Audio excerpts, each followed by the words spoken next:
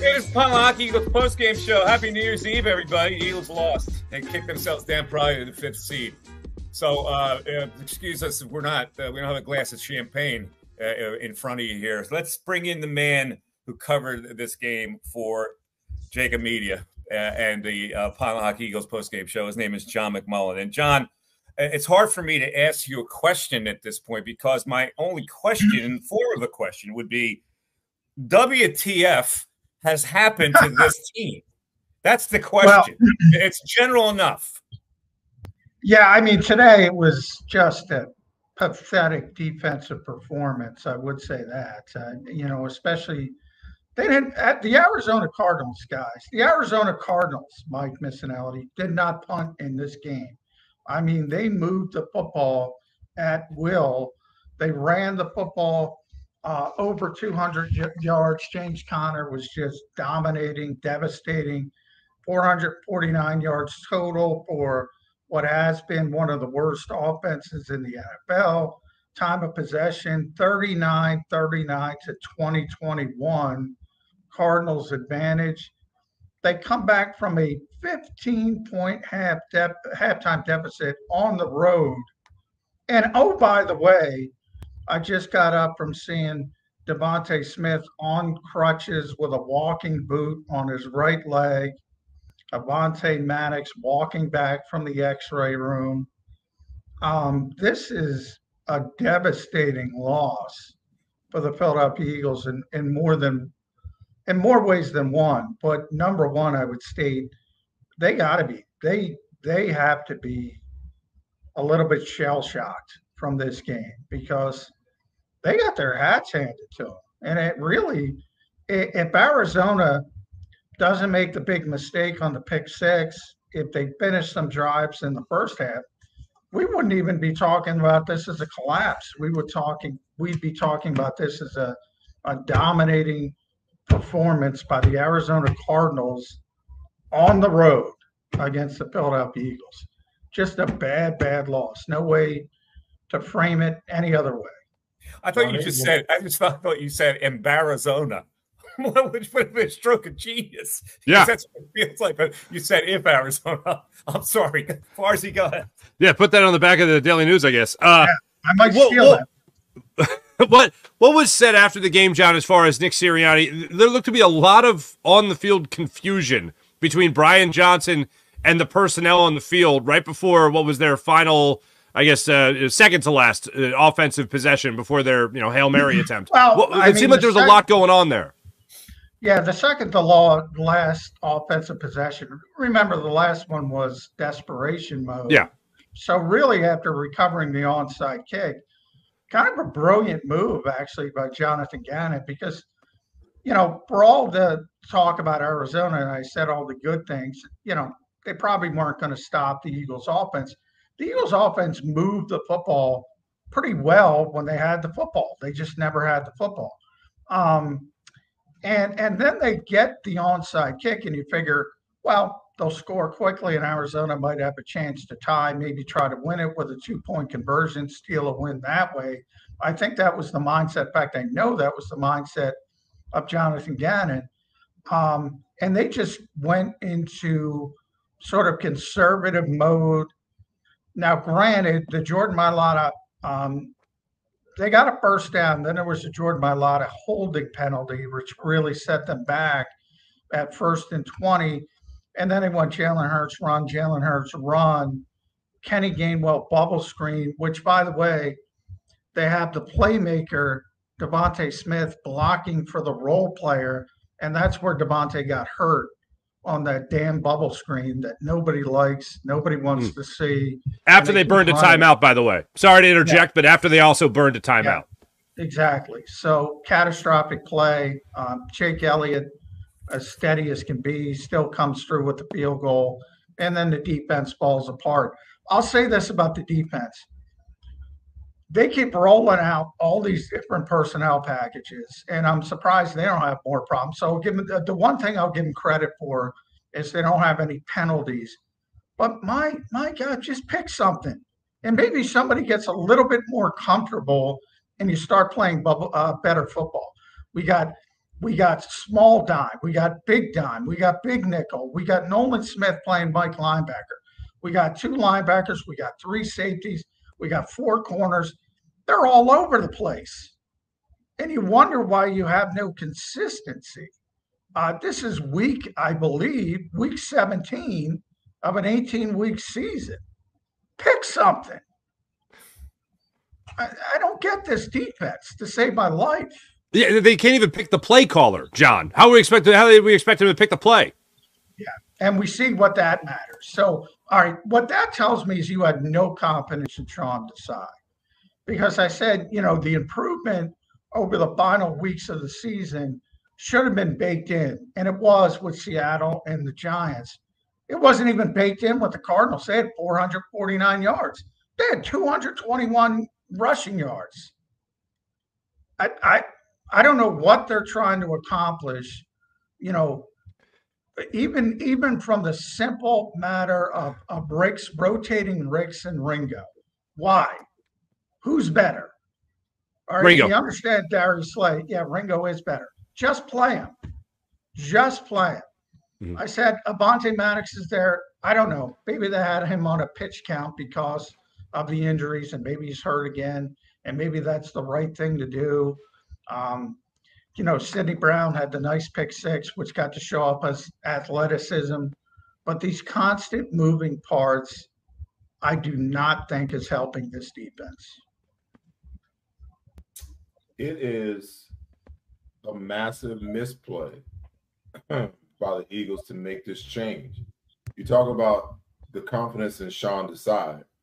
This was the worst move that you can make, because now you've got Matt Patricia playing mad scientist, trying to come up with all these different defenses and whatnot, confusing the hell. It's already bad enough. You got all these, you're way, way, way under-talented at linebacker, okay? That's a major, major issue for you. But then you turn around and you're playing all these young guys in the secondary, and you're throwing a full playbook at them, not a game plan like this, but a full, playbook like this. It makes no sense. It makes no sense whatsoever, And John, we talked about it, in the earlier segment. When players aren't sure what they're doing, okay, it's hard for them to play full speed. So then simplify what you do, simplify what you do so your players can play fast. The game is meant to be played fast. But when guys are trying to think while the play is going on, defensively, you're always one step behind because the offense knows where it's going anyway. And if you're sitting there and you're thinking, now you're 2-3 steps behind, you have no recourse whatsoever. Every single cornerback, John, and, I know you got to play some zone, but every single cornerback came up playing man-to-man coverage, okay? In my opinion, it's the easiest coverage to play if you put them up in a aggressive stance, okay? You teach them how to play it. You take away the inside or the outside with the inside or the outside hand jam, and you just tell the guy to run with him. Just run with him. All this other stuff is just conjecture.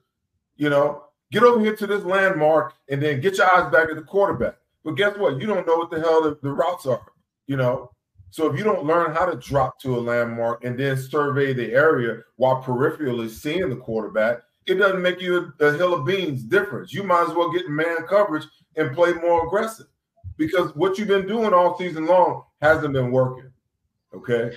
So if it hasn't been working, doesn't that mean that you should try some different things? Do something different? Maybe you should blitz. Maybe you should come with a damn zero blitz. Come with it. Come with it. Speed up the quarterback clock and make him make the perfect throw and the perfect decision time after time. But to continuously play off coverage and then complain that you can't get pressure is just pure stupidity. It's stupidity. I don't care how you cut it. It's stupidity. Yeah, I mean, today I think the bigger issue was the running game, and I don't know where that's gone. You're right, Seth. You talk about the lack of talent at the linebacker position. At one point, they had Ben Van Sumeren tagging in for Shaq Leonard. Now, Shaq hasn't been here for a long time. James Conner, Matt Patricia talked about him this week. He's a really good back, but that's the kind of thing you talk about with a bad team. They got a pretty good back. He's not Adrian Peterson in his prime, but they made him look like that today. And the question is why? We talked a little bit about the rookie wall with Jalen Carter. We got a little bit of a sophomore wall with Jordan Davis because he seems to be wearing down. And when Jordan Davis isn't playing at a high level, that really affects the run support. So that's part of it. The coverage, I agree with you with young corners, especially Seth, Kaylee Ringo, Eli Ricks, especially with those guys. Yeah, they're better in press coverage. And as you go along, you can teach them all these intricate zones and everybody. And because, Gannon was back, everybody was talking about Vic Fangio again. Can we put that to rest? Vic gave up 56 stinking points today. Can we put that to rest? Just find a defensive coordinator that can settle down this defense, pick the best players and play them.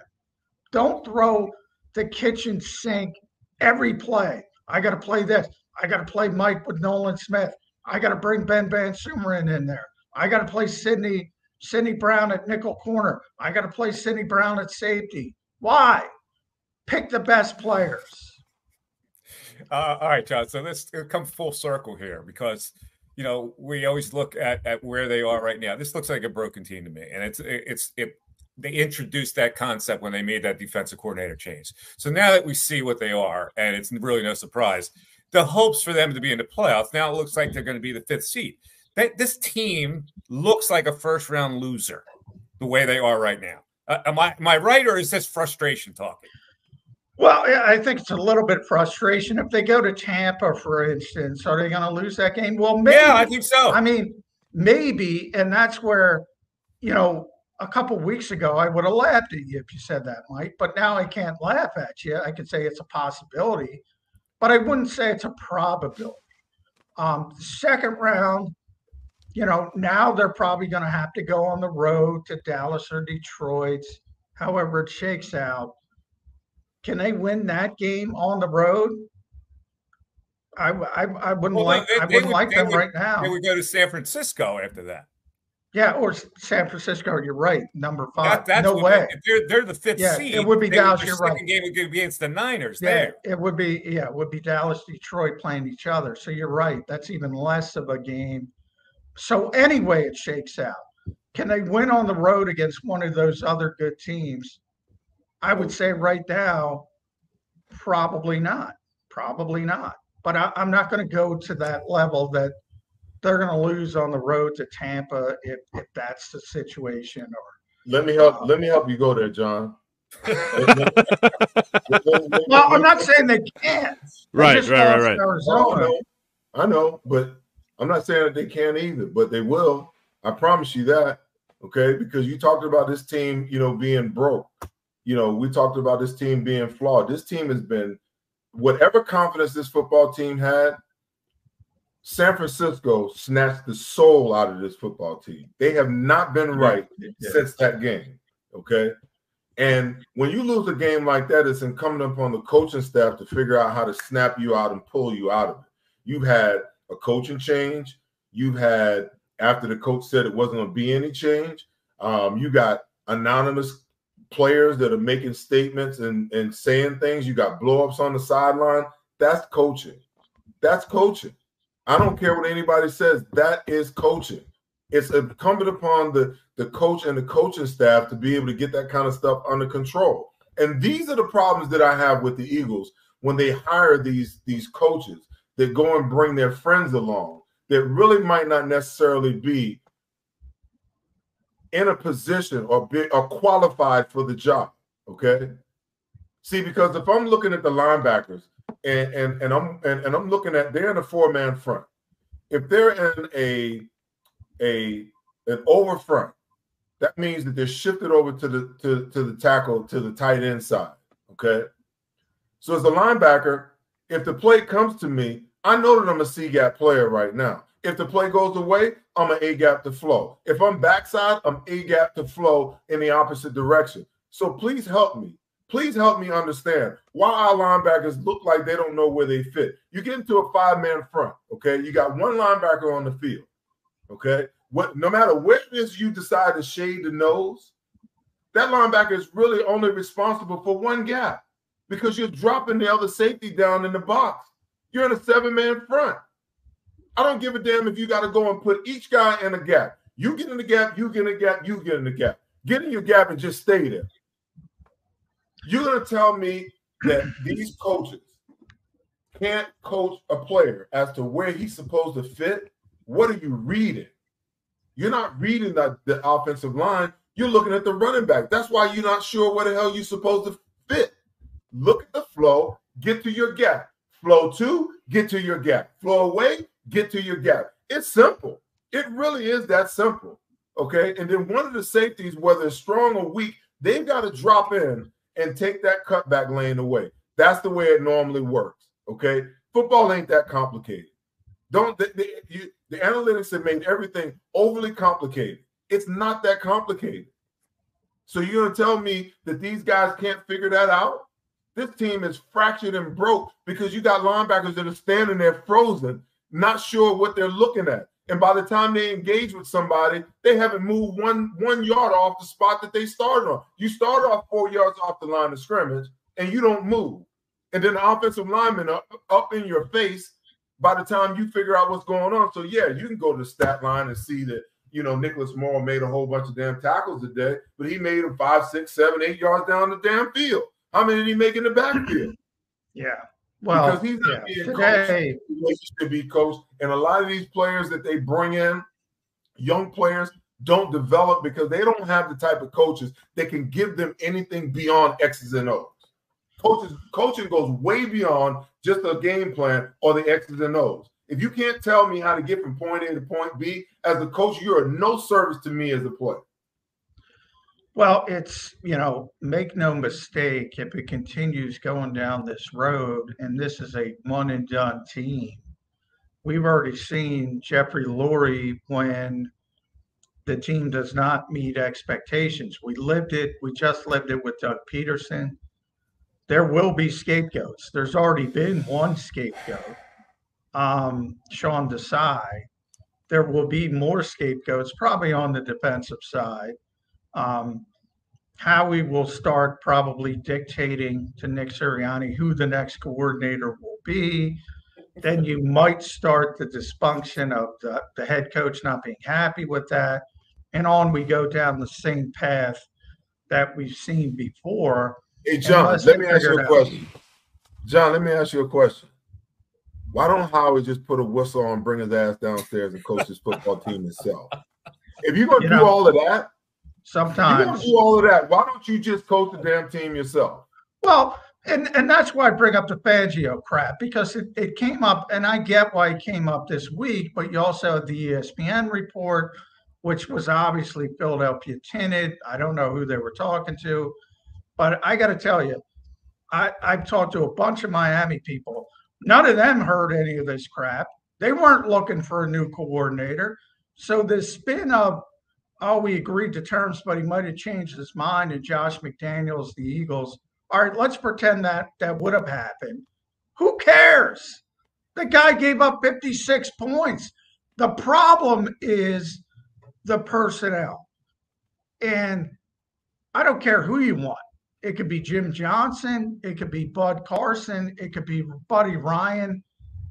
Nobody's fixing this defense and making it a top-tier defense because the back seven is so weak from a personnel standpoint.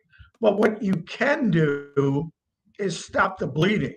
And I don't think shuffling every deck chair you have is stopping the bleeding. I think you pick the best deck chair you have and you say, all right, maybe I got a few games with this one, it'll hold up, instead of trying every rickety piece of furniture you have.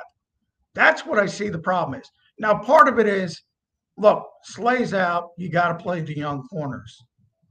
And that's where some of the optimism comes from. Slay's coming back. It's not going to be next week because there's no way they're going to put him on that MetLife turf. But he's going to be back for the playoffs. We'll see if Bonte got hurt again. I don't know how serious it is. Hopefully he'll get better. Zach Cunningham was close to going this week. He'll be back. There's a chance to be a little bit better. But if you start saying, oh, I got to get Ringo and Rick some snaps, or I got to get Ben Brandt Sumerin in there, or I got to get Sidney Brown some snaps, it's probably and good for Sidney with the pick six, and that was a phenomenal individual effort, showed off his athleticism. But he was only in that position because Reed got banged up. Kyler Murray was trying to signal to Higgins outside to run a corner route. He didn't get it, and he ran inside, and Kyler just threw it up. So it was a easy interception. Yeah, it was difficult. It really was difficult. John, just real quick, you mentioned Devontae Smith was on crutches. Any information on that? Does it seem like it's something that's to be serious? I know they probably haven't given an MRI or anything like that, but what's the deal there? Say that again, Mark. Sorry. Devontae Smith, you said, was on crutches. Is there any reason to believe that this is a very... Yeah, it did not look good.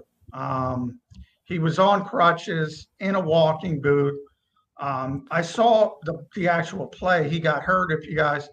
If everybody wants to rewatch the game later, he got hurt on that bubble screen late to Kenny Gainwell. You could see he was in some pretty significant pain. Yeah. I'm not going to say it ain't good. It's not. Well, here's the good news. Here's the good news. The off season's like 2 games away. So there you go.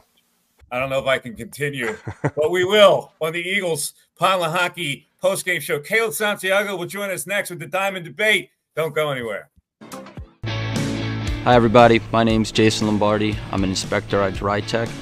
At DryTech we offer 3 major services, the first one being basement waterproofing, the second service we offer is foundation and structural repairs, and then the third service that we offer is mold remediation. If you feel you are having a waterproofing issue, give DryTech a call or check us out online.